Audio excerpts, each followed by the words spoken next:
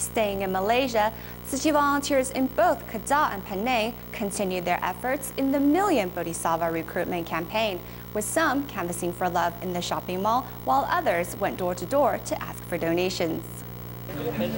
With posters and bamboo coin banks in hand, Tzu Chi volunteers are making the most of their weekend by canvassing for donations in a local shopping mall.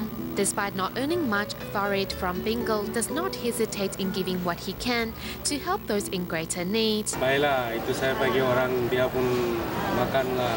Dapat duit banyak kan? Tak ada banyak. Sikit saja lah. Sikit saja lah. Saya sikit sayang bantuan ini. Baiklah, kunci makan lah.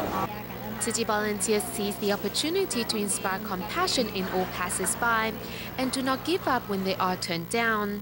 Though our volunteers came across some challenges along the way, as long as we are willing to try, people of all different ethnicities will respond to our campaign. The 30,000 members at the Kedah chapter have already doubled. At the annual training seminar in Penang, volunteers are on a mission to canvass for donations door to door. If we can all donate a little of our love and gather our strength, we will be able to help many of those in need.